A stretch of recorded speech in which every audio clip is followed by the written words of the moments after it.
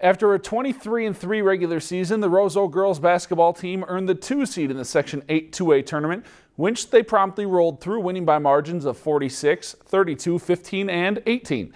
Now the Rams are headed back to state for the second straight year, looking to complete some unfinished business. Normally known as a hockey town, Roseau has put the state on notice in girls basketball the past 2 seasons, winning back-to-back Section 8 AA titles. It's fun to come to the gym, even just our regular season games, and hear people say, like, we had to come check you guys out. It means a lot just to show everyone that Rosau's more than just hockey, and to get back down there and show everyone in the state what we can do.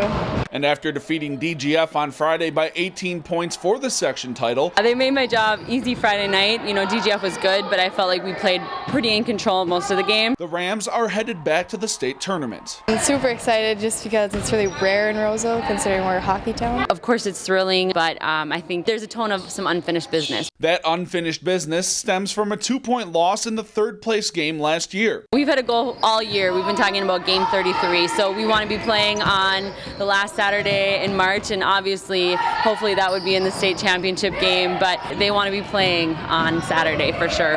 To get there, the Rams will have to play team basketball that starts with a strong defense. We're going to have to improve our defense a lot and just hit our shots. It's not a cliche, you know, defense wins championships. And they believe this is the team that could do something big. I know we can make it to the championship game if we play how we did against DGF. And this is something they have been preparing, these girls have been preparing for years, and so I think it would be very gratifying to see that dream realized. If you've enjoyed this segment of Lakeland News, please consider making a tax-deductible contribution to Lakeland Public Television.